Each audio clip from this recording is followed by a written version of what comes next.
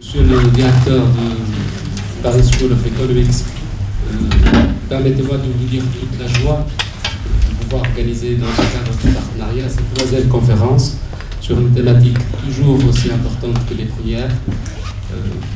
On dit souvent qu'une première fois c'est un accident, une deuxième fois on ne sait jamais, et une troisième c'est une confirmation.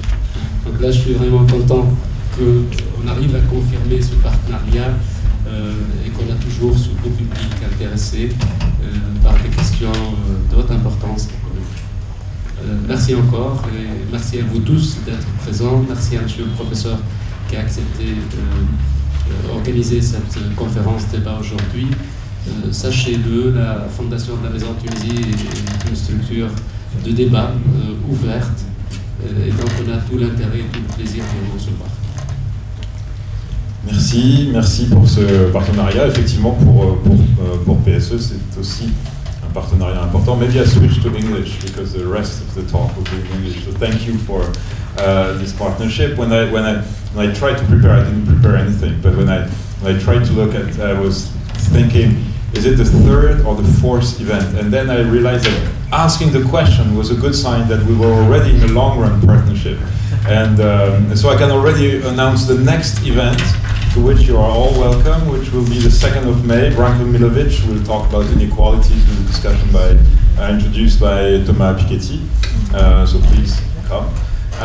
That also will be interesting. And with no further delay, I please ask Martin Ravallion and François Bourguignon if you can just so François will introduce the subject, and then the talk will be by Martin Ravallion. So again, thank you for the invitation and the partnership, and thanks a lot to Martin Ravallion to give his talk, and to François for the introduction. So François, the floor is yours. Okay, thank you very much, Pierre-Yves. Welcome to everybody. I don't think that I will really introduce the subject, because in that case I would simply be competing with Martin on this. So let's wait until he has made the presentation for maybe me to make some observations on the presentation. So I would like simply to introduce Martin. For those of you who might not know him, and I would like first to say that it is a great pleasure to be in that position of introducing him, because he's a great friend, and he's also a great colleague of whose work I have very much admiration for.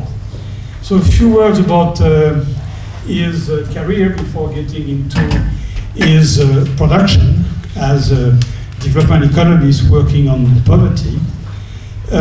Martin is an Australian citizen.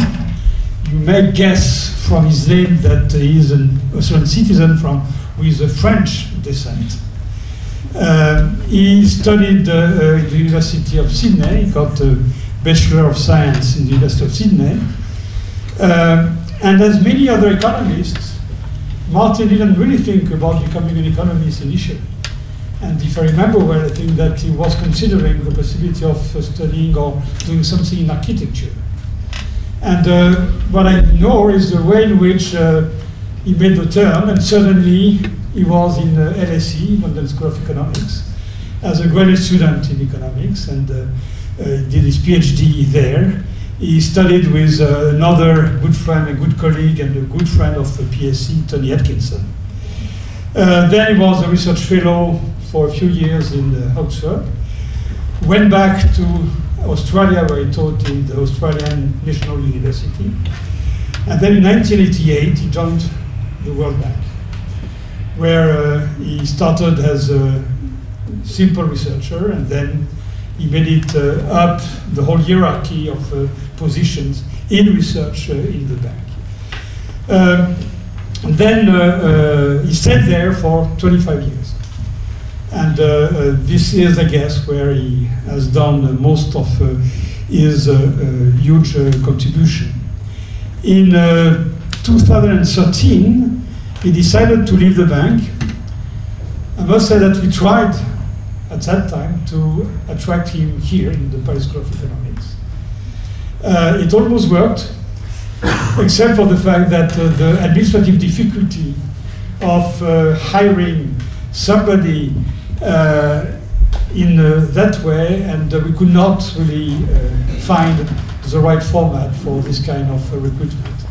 And I'm afraid that we were competing with Georgetown University, and we lost.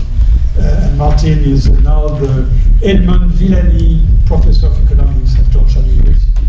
Don't make a confusion with Cédric Villani, our field medal in mathematics. Okay, so despite all this time in the World Bank, where he had some bureaucratic obligations, and they are quite numerous, what is really astonishing is how much he has been able to produce. Martin is among the economists the most published and the most cited. I remember there was a ranking some years ago where he appeared in the number 5 in terms of citation, which is really quite amazing. I think that we know a lot of people may be in that ranking, and this is really something outstanding. Of course, in the field of development economics and poverty, and I think that Martin is among the people who tend to consider that development economics and poverty reduction are more or less synonymous, then I don't think that there is anybody who could not know some path-breaking work by Martin. So, because this lecture will be on all that contribution, I will say only a few things about his production. I would like to insist on 2 points. The first point is the fact that his research is definitely academic, but had a huge impact from a policy point of view. And as a matter of fact, a huge impact in the way in which the global community considers poverty and took poverty as a major goal. In 1990, Martin was the first one to put together household surveys coming from all developing countries which had this kind of household survey, and then using some price indices to make purchasing power comparable, he figured out what was the level of poverty in the world. This had a lot of success, a lot of impact in the development economics community. And I would say that, and then the global poverty measurement was invented, and it went on, and it's still on today. And I think that we cannot ignore the fact that probably this contribution had something to do with the decision by the United Nations Assembly in 2000 to launch the Millennium Development Goals, with the first goal, which was the reduction of global poverty. If it had not been possible to measure global poverty, probably this would not have been one of the goals. And I don't think that there are many people who can have this kind of accomplishment behind them. And this is certainly one of the big contribution by Martin. And the second point I would like to say about his work is more about the methodology. I think that he definitely has an empirical approach to economics of development and of poverty, but this empirical approach is always grounded on a very solid conceptual and structural basis. And at a time where development economics is more and more about pure empirics, without always this kind of solid conceptual or structural basis, I think that this must be stressed. And I wish that there would be more people following the example of Martin. I've said too much. I could also have gone through all the awards and distinctions. I will only mention one, which I learned very recently, as a matter of fact, which is the fact that Martin won this BBVA being for Banco de Bilbao y Vizcaya, the big Spanish bank, which is awarding prizes every year in various disciplines for advancement in knowledge. And Martin got the last award, which was given by that Foundation for Development Cooperation. And this is certainly a huge award and a very, very significant award. So I will stop here because I don't want to take more time from your presentation, Martin, and you have the floor. Great. Well, thank you very much, François. It's a fantastic introduction. And it's great to be at PSE. I guess after the World Bank and Georgetown University, there are more people that I thank from PSE in this book than anywhere. And I thought it very appropriate to have a book launch here. It is a book launch. I'm a little bit uncomfortable with that because I feel like I'm selling this book. And it's a nice book. And in fact, Oxford University Press couldn't supply any copies for this event, but they did supply a bunch of vouchers, and there should be enough for everybody, which gives you a 30% discount. That, I think, works out at about 5 cents per page. So it's a great deal. End of sales pitch. What is the book about? I think it's a bit dull to just go through and summarize the book. And I won't do that, leave you to read it. But in a nutshell, what I'm trying to do in this book is bring two groups of people together. There are those interested in poverty, and there are those interested in economics. There is an intersection, not a very big intersection. Many of those people interested in poverty know very little about economics, and that's actually a problem.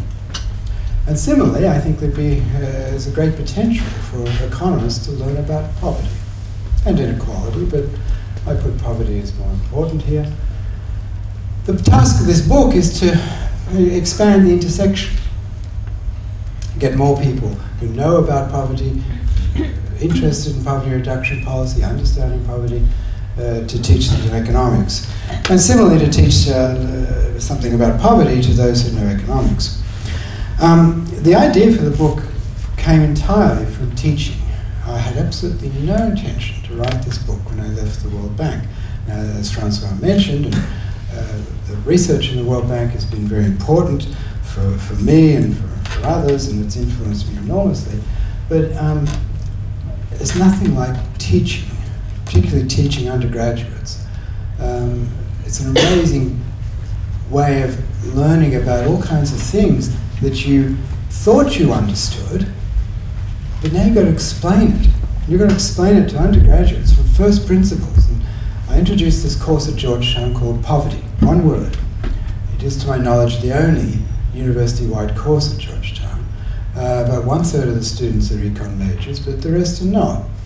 And I'm trying to bring those students, that other 2/3, into economics in a useful way, to get them to learn something about economics. But of course it's a very selected audience. I had 450 students doing this course, and the book was developed for those students. But it morphed into a synthesis of the literature on poverty. I guess that was inevitable, and it comes with this objective. I've really got to try and reach these two groups. If you go through the book, there's a central text which is about poverty. I think I'm covering all aspects of poverty that I think are important. But along the way, you learn the economics. You get these through boxes as you go through the book.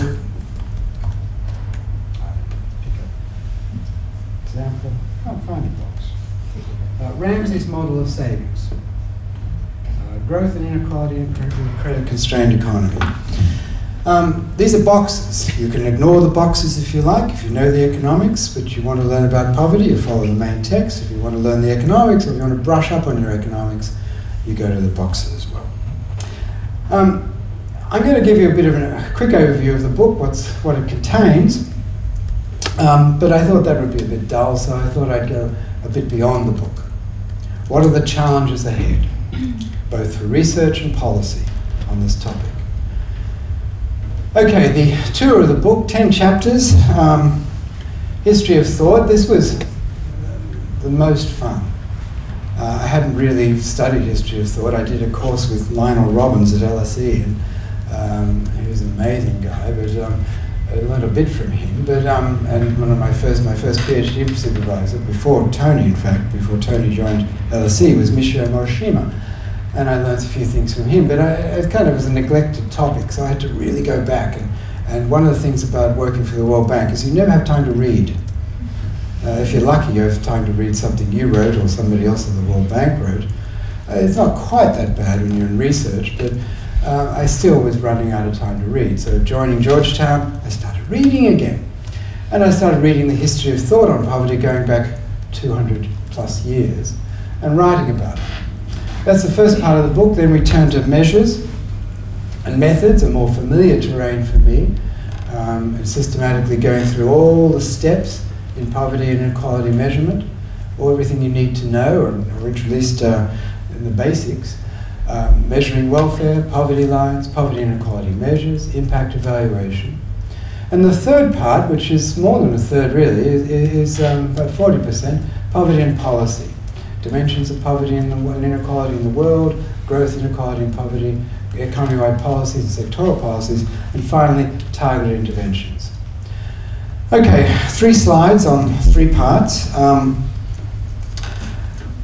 Really striking thing when you go through the history of thought on poverty is the change that's occurred. And I hadn't realized this.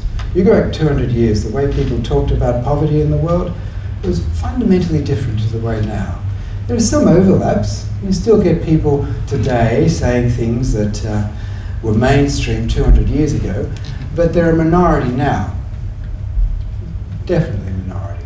A change in view is very clear. In the 18th and 19th century, there was the prevailing view, is confident of this, was really little reason to think that poor people had any chance of being anything else but poor. Poverty would inevitably persist. Indeed, a mainstream view coming out of mercantilism from the pre-Adam Smith days, a mainstream view was that poverty was necessary for wealth generation. You had to have poverty for a developing country. Modern view, radically different. Poverty is a social ill. It's something that can be avoided through public action, and doing so is perfectly consistent with a robust, growing economy. Understanding that transition, in part 1 of the book, I try to explain that transition as best I can, but I readily admit there are a lot of the puzzle is not fully. It's a puzzle, and we're trying to fit pieces together, and the historical record is never complete. Attention to poverty and inequality. There's one little link that I've got here. Let's see if I can get it going. There we go. Anybody here heard of the Google Ngram viewer? Not? My goodness. Okay, well. Let's see if we can get it coming up. Well, then I'm very sorry for you, because you've just heard about it and you're probably going to waste a lot of time now, as I have. This is an amazing thing that allows you to read digitized text really quickly. 10 million books have been digitized by Google. I hate to be advertising Google, but it's a fantastic thing. So here, on the vertical axis here is the percentage of all words in the English language, digitized words in the English language. This is books, reports, anything that could be digitized. Percentage of all words which are the word poverty. And here we have the same, the red line is the same thing for inequality. You can do it in French too. In French it looks very similar. The difference is that the inequality line in French is way higher, inégalité. But in French as well as English, you've got these 2 marked points. The peak, the peak of the incidence of the word poverty in both English and French is now. There was a first peak, though, which was in the latter part of the 18th century, and I call this the first poverty enlightenment, and I call this peak here the second poverty enlightenment. I'm not identifying those things from the Google Ngram viewer, I'm identifying it from the literature. And one of the great things about the Google Ngram viewer is you can click on any year, and you can find all of the text that count is based on. That's actually quite important because you've got to figure out whether the word you're using has changed its meaning. The word poverty, I argue, has not changed its meaning. There are a couple of other words that were once used, like indigence in English, which have fallen by the wayside. But you can go and check to see whether the word has changed its meaning. But you can actually see what people were saying, and you can get how one angle, one tool, very useful tool, for getting at this history of thought on the topic. Okay.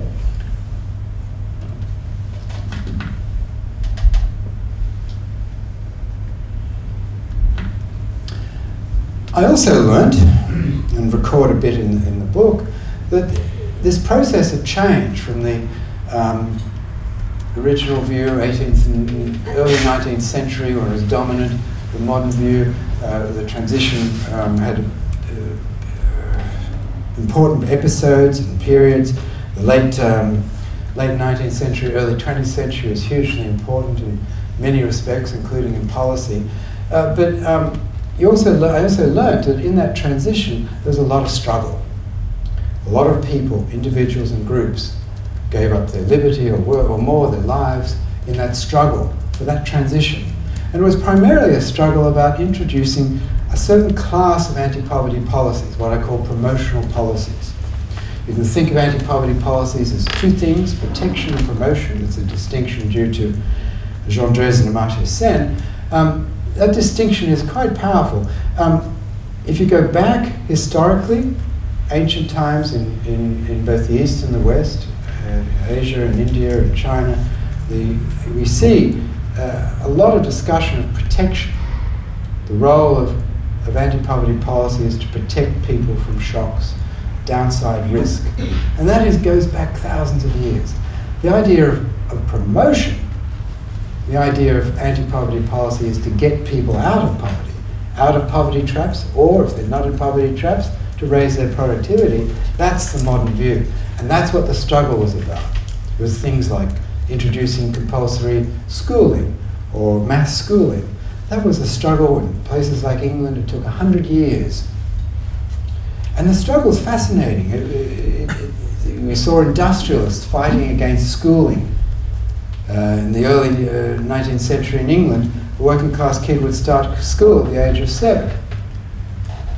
Industrialists were worried that mass schooling would imply higher wage rates and so on. The struggle went on in many areas. The labour movement, the civil rights movement, particularly in that second poverty enlightenment in the 1960s, the civil rights movement in the US was hugely important to progressive social policy changes. And so were the writings of many people, journalists, people like Michael Harrington, writing about poverty in America, hugely influential. When Michael Harrington's book, The Other America, first appeared, the print run was 2,000 copies. Within 10 years, it was up to around 1.3 million copies. It was a big surprise. And what did Michael Harrington do? He described poverty in America. And people were shocked. They were shamed. That has happened. That observation has happened repeatedly. Charles Booth, writing about poverty in London in the 1890s. He shocked Londoners. He showed 1/3 of Londoners lived below this level of living. And they were shamed by it. Within 10 years, we had policy responses, including the beginning of the welfare state in Britain, the introduction of things like pensions. Debates continue, but I believe today, and the book argues, and many people also argue, that we are now at a point where a social consensus around eliminating extreme poverty is within reach. I do not believe we're near a consensus on inequality of the same order of magnitude as we have with poverty. I hope we reach that consensus on inequality. It's going to be harder, I believe, but we have reached the consensus, I believe, on poverty. Okay, second part, measures and methods. The book goes through the data issues, all of the issues on price indices, household surveys, sampling. It introduces these issues for a broad audience and tries to introduce a few more technical points as well that may be not familiar even to some people who study this. But most importantly, the book emphasizes the conceptual issues in measurement. Repeatedly, when you look at measurement issues, you see that the theoretical or conceptual issue underlying the measurement is crucial to understanding what you're measuring and to drawing the right inferences from that measure. And the book sees that, points to that in many ways. The distinction between absolute and relative poverty, an old distinction. And the book argues, I think many economists would probably agree with me on this, but the book argues that poverty is only absolute in the space of welfare, but that means that it's inevitably going to be relative in the space of commodities.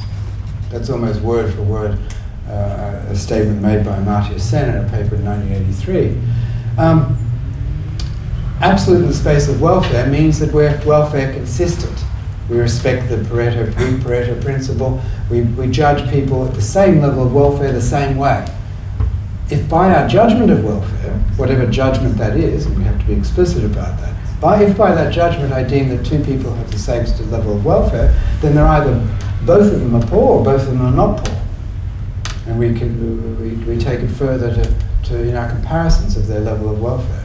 But if people also care about relative deprivation, as we've learnt that they almost certainly do, there are social inclusion needs, there are concerns about relative deprivation in society, then there's an argument that can be brought in to say that poverty is also relative in the space of commodities. Another distinction, absolute versus relative inequality. I found that a lot of the debates about anti-poverty policy, the debates that are reviewed particularly in chapter 8 of the book, this distinction was evident. But it's a distinction that hasn't been made clear. It's a distinction that inequality experts understand. It's a difference in two axioms, or two rival axioms of inequality measurement. One's called scale independence and one's called translation independence or translation invariance. But what people don't realize is how significant that is to debates about poverty and inequality in the world. The globalization debate, I argue, is in part, not entirely, but in part, a debate over the concept of inequality one is using. One side of this debate is thinking of inequality as absolute. It's about the absolute differences between the levels of living of rich and poor people, and the other is arguing that inequality is relative. It's about the relative, it's about the ratios of incomes, your income relative to somebody else's, as a ratio rather than a difference. A very simple conceptual difference. But if you don't understand this difference, you don't understand the debate. And I argue in the book that both sides of this debate are often passing each other in the night. They're not seeing their position because they don't understand the difference in their concepts. I do in my Georgetown undergraduate course, I give each class, I've done 3 times now, with 450 students, I give them a little quiz. I show them a bunch of numbers, they all do it independently, and out of the comparisons of these stylized distributions, I can figure out whether they're absolutists or relativists, whether they think about inequality as absolute inequality or relative inequality. Half of my students, repeatedly half of them, think of inequality in absolute terms, half think of inequality in relative terms. It's not that one's right and one's wrong. There's no penalty from this to being an absolutist. I'm a relativist. Many people are absolutists. My partner, Dominique van der Waal, she's an absolutist, and we get along fine. It's not a problem. But it is a problem if you want to understand this debate. And that is, I think, really important. Social subjective poverty lines, relevance to what poverty means in a society. The book argues that basically the only legitimate way of thinking about a poverty line is as a social subjective poverty line. A poverty line is the point above which people in a specific society tend to think they are not poor, and below which people tend to think they're poor. It's socially specific, and that's actually quite well defined. There are measurement methods. A school of economics started in Holland with Bernard van Praag and other students of Van Praag, like Gary Kaptein, and it's been developed in economics. My work and others have developed tools for implementing that idea empirically. And I believe it actually can do it quite scientific way to find that social subjective poverty line. It's a fixed point in the relationship between your personal perception of what poverty means and your actual circumstances in society. You find that fixed point, and you found this magic number above which, on average, people tend to think they're not poor, and below which they tend to think they're poor. Getting that traction, getting that into statistics offices all over the world is a continuing challenge, but we're starting to see some take-up. I also argue in the book that objective poverty lines are actually ways of finding the social subjective poverty line. What's called an objective poverty line, using a bundle of goods, specific pricing those goods and so on, is actually a way, maybe a rather clumsy way, of finding the social subjective poverty. Because what you're trying to do is find a poverty line that people will accept in the society. It's no good a statistics office producing a poverty line that nobody accepts. They look at this line, they say, yeah, but that's ridiculous. That's either too high or too low. What you're trying to do with objective poverty measurement, what statistics offices are trying to do all over the world, is, I argue, in a somewhat clumsy way, they're trying to find the social subjective poverty line. They're trying to find that magic number that will, why? Because that will have traction. That will be accepted in society. It'll be the line that has the least, the line of least resistance, if you like, in the specific society. Part 3 on policies. Unfortunately, I've been trying for 30 years, but I still can't find a magic bullet for poverty reduction. I find in some societies anything you do will work, in other societies anything you do will fail. Context is hugely important. So the book takes the view that, predictably for an economist and somewhat academic economist, it takes the view that it's really about how you think about policy. It's about the principles. It's about thinking of objectives and constraints, formulating it in a very careful way, and the constraints are many, including the traditional incentive constraints. I'm just going to highlight a few aspects of the approach to policy. The book talks about a lot of specific policies. It talks about the evidence for and against, and that contextuality comes out very clearly. But there's a lot of research still to do. The picture is very incomplete. Separation. The book takes the view, and I think it's a reasonably mainstream view in economics now, that strict separation between policy instruments and objectives is not a really good way to approach this topic. A certain amount of, as an organizing theme, a certain amount of separation is convenient, but the implication of taking it too far is that you miss a lot of important stuff, particularly about the distributional implications of economy-wide and sectoral policies. So the book argues it is a mistake to think about anti-poverty policies as direct interventions. That's deliberately why chapter 10 is the last chapter, the chapter that deals with direct interventions, targeted, what you might call social assistance, targeted anti-poverty policies. They're important, hugely important, but there's a whole lot of other stuff that is arguably more important in terms of policy, more important to what happens to inequality and poverty in society. The book also takes a strong view on targeting. I think this has become a fetish. One of the many debates I lost at the World Bank, and I'm still struggling with it, both the fact that I lost the debate and the fact that it's actually important. Targeting is not an objective of anti-poverty policy. Targeting is sometimes useful, sometimes not. I'm increasingly coming to the view that in poor countries we should be talking about much more universal schemes.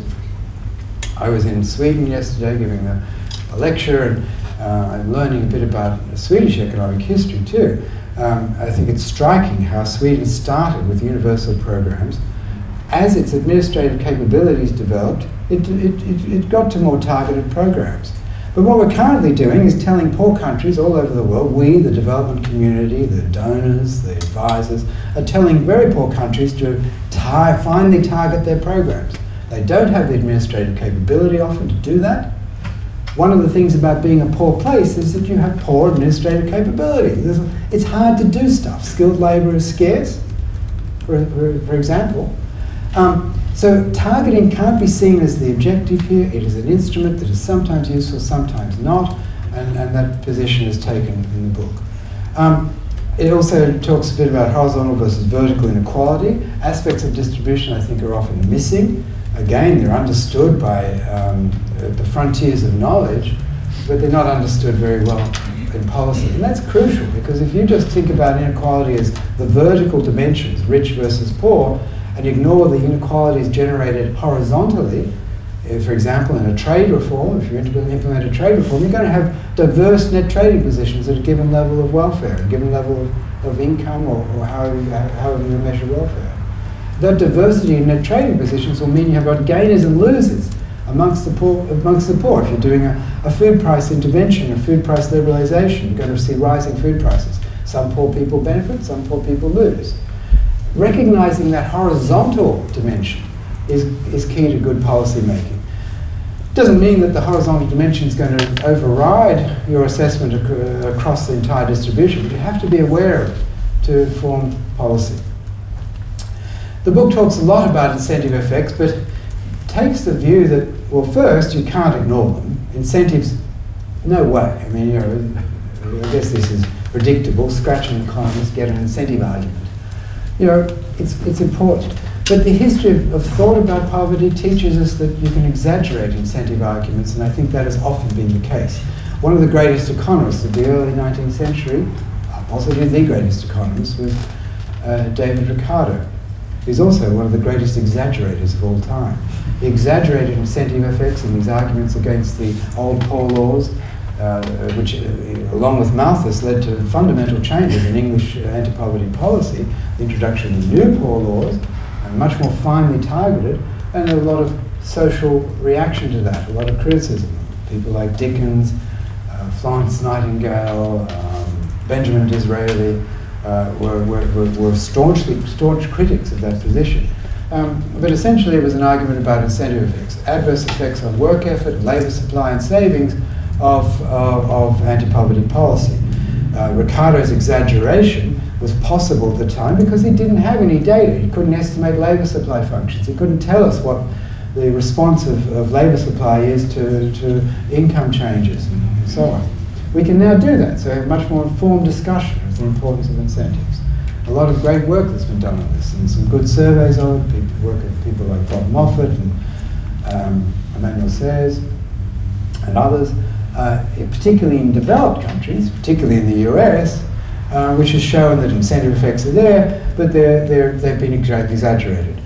Now, important area for research here, I also think we need much more work on incentive effects in developing countries. I think the literature is not very compelling, particularly in situations where there are large informal sectors.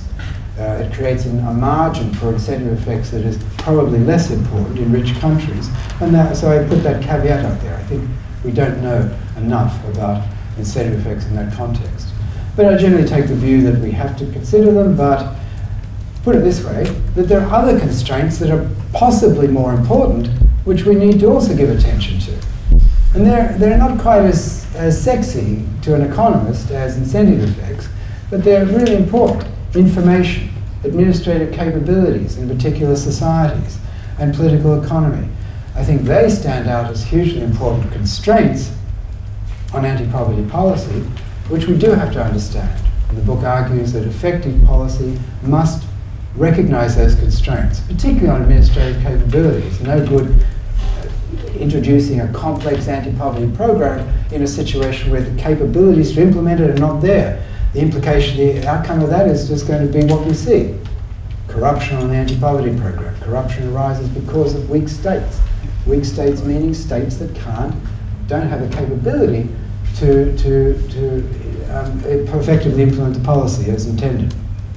The book also points to many examples in which what is written in paper about a policy is not what is actually happening on the ground. When you imagine you have powers, administrative capabilities that you don't in fact have, and you implement an anti-poverty policy, one thing that's going to happen, well, when it hits the ground, things are going to look very different. Because they will be trying to implement something that they can't implement, so it's going to turn into a different policy. We see that repeatedly. Policies that are on paper are poverty traps, in reality, the exact opposite. The marginal tax rate is not 100% on the policy, the marginal tax rate is more like 15–20%. It's probably too low rather than being too high. A marginal tax rate of 100% is a poverty trap created by a policy. And poverty traps exist in anti-poverty policy as well as in due to markets, but whether they're actually happening in reality is another issue. Oh, and finally, evaluation. Here the book takes the view, there's one chapter devoted to the methods of evaluation, but the lessons from evaluation permeate the book, especially in chapter 10, where we've learned a lot about the impacts of the specific interventions. Okay, challenges ahead. I'll just flag a few things. Huge progress against poverty, there's no doubt about that, well, at least progress against absolute poverty. Drawing on work of François Bourguignon and Christian Morrison, who kindly provided me their data as well, or I provided them some data, and they gave me back some data, and I tried to put the picture together of how the rich world today, how did it escape absolute poverty?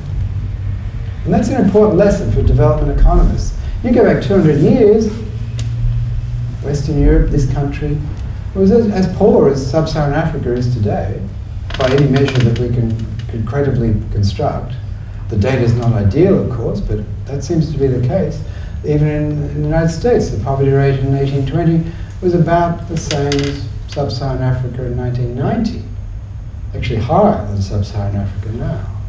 And you know, there are difficult data problems here, but I'm reasonably confident of that.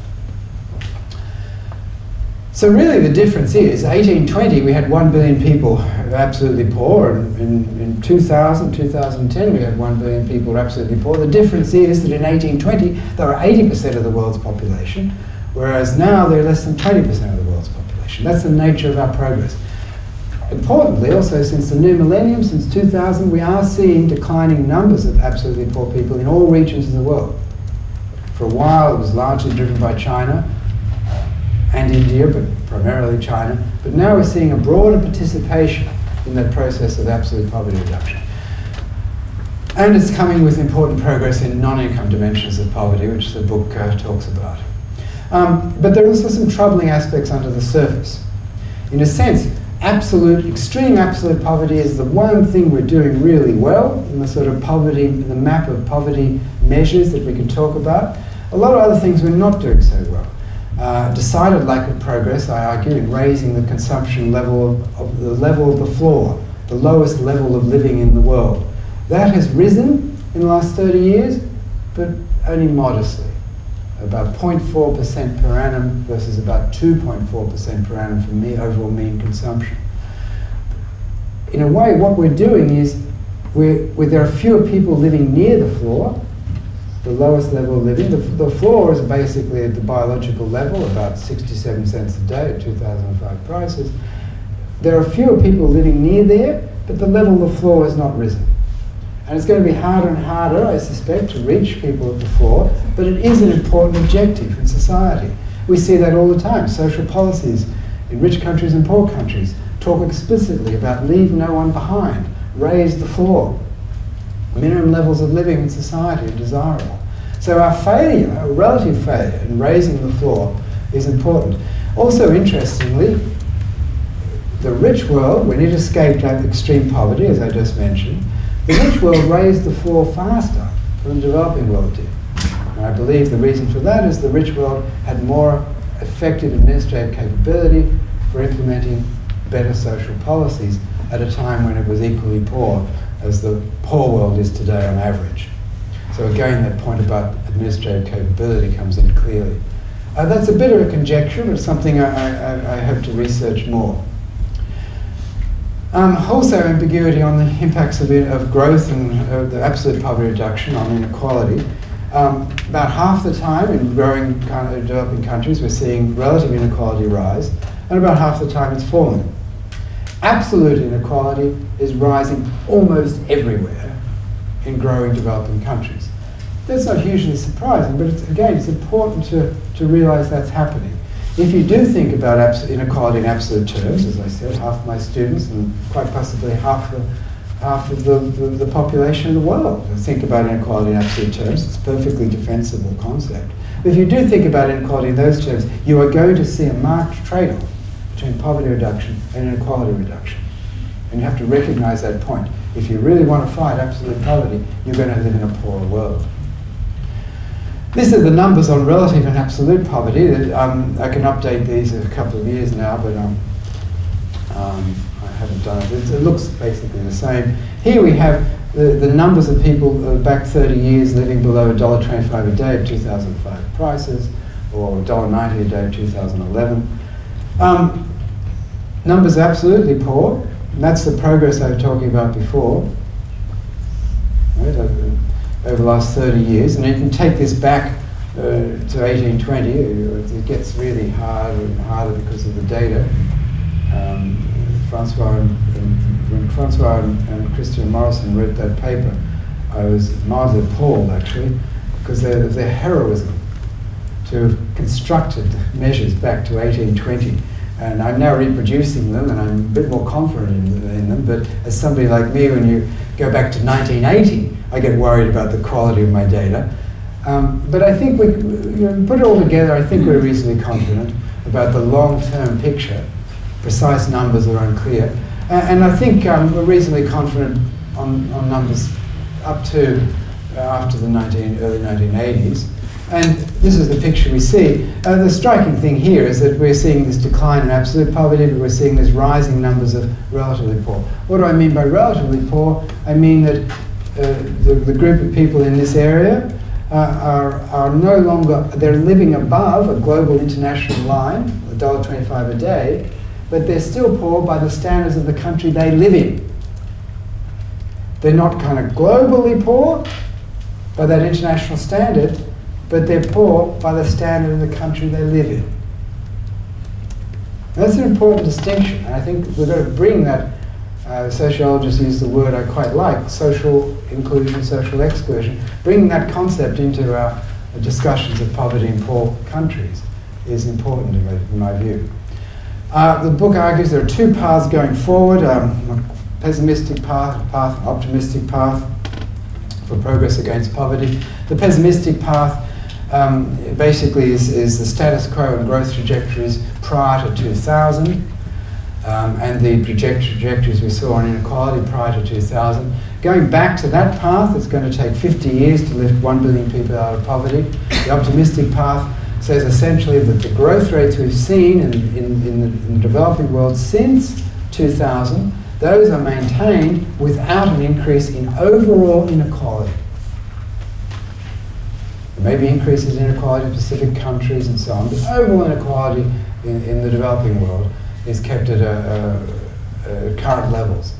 That path, and that is optimistic, maintaining those growth rates, there are going to be a lot of threats to that, crises, risks, and so on.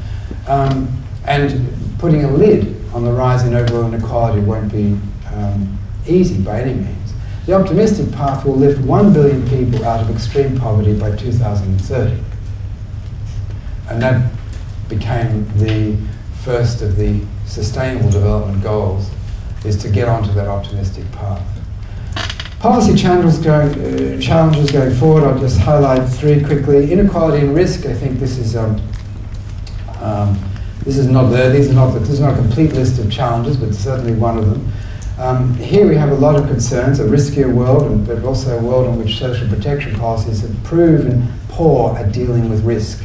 Social protection policies in developing countries are too sticky, they're too inflexible, they don't adjust enough to changing circumstances. And that's a challenge going forward.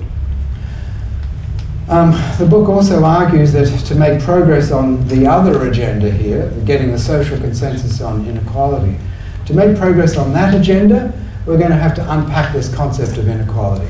It's also important to make progress on that agenda from the point of view of poverty reduction, as I've already emphasized. Putting a lid on overall inequality is going to be crucial. But if you're just focusing on inequality reduction, I think it's going to be really crucial to get that social consensus, similarly to poverty. The book argues you're not going to get it using the word inequality without a lot of more precision about what you mean about inequality, what specific dimensions.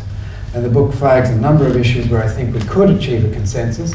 Early childhood development, we've learned a lot about the inequalities in human development, how they persist, that poor kids growing up poor, early years of life can perpetuate, circumstances in the early years of life can be perpetuated through schooling periods and aren't eliminated. Those disadvantages aren't eliminated by the schooling process. And the lessons that are coming out of from a number of sources on that are compelling. It emphasizes the inequalities in schooling and healthcare, access to land, and of course gender inequalities, which which are pervasive, and a lot to be done there. Second challenge on urbanisation and migration. Repeatedly, we're still seeing poor people trapped. They're trapped between policies that tax agriculture explicitly or implicitly, that underinvest in agriculture and rural development. At the same time, the same country is also making it harder for rural people to move to urban areas, and similarly have international migration restrictions. Both these sources of restrictions are impediments to poor people realizing the opportunities for urbanization. You've got one of the lessons of China's success is the sequencing of reform, the importance of starting in agriculture and rural development in the reform process, and China's achieved the greater poverty reduction in any country in human history. That lesson is so important throughout the developing world today, throughout many low-income countries, not just in sub-Saharan Africa, but certainly many in sub-Saharan Africa, have not learnt that lesson. The importance of investing in agriculture initially as a part of the process of people moving out of agriculture. There's a dualism there that has to be understood in development policy much better. Instead, we see all kinds of impediments to realizing those opportunities: distorted urban labor markets, captured urban planning processes that are captured by the incumbents and at the expense of poor people, policy biases in taxation and public spending, explicit or implicit restrictions on migration. A first-order policy reform for poverty reduction in the world today is for China to remove the hukou system, the registration system that is impeding progress against poverty there. And of course, when it's a policy reform in a country like China, it's first order globally as well. Restrictions on migration, as I mentioned, urban policies that undersupply services to poor people is a chronic problem. Finally, on relative poverty, how are we going to make progress there? The challenge is even greater. One of the Sustainable Development Goals is to halve what I call relative poverty by 2030. They didn't ask me about that halving. That's going to be really difficult. I think achieving the very first Sustainable Development Goal of getting the poverty rate down to 3%, that's lifting 1 billion people out of extreme poverty. That is believable in a sense. I call it an optimistic path that would get you there, but I can see a sequence of things that could get us there. The type of change in redistributive policy that would be needed to halve the relative poverty rate by 2030, that's going to be a big challenge. It will require a major effort in redistribution, which I hope, but you've got to realize there's going to be a struggle there. Okay, more material on the book. There's a website I've created, economicsandpoverty.com, which gives you a lot of extra stuff, extra material, links to all kinds of things that I don't put in the book. For example, in the Econ 156, the poverty course, we spend a lot of time talking about poverty in the media. Every second lecture we talk about something from the news, and there's a ton of stuff that it's a good way of bringing students into it. They like to be studying something that's actually current, and demonstrating that is valuable. Thank you for your attention. Looking forward to your comments and questions.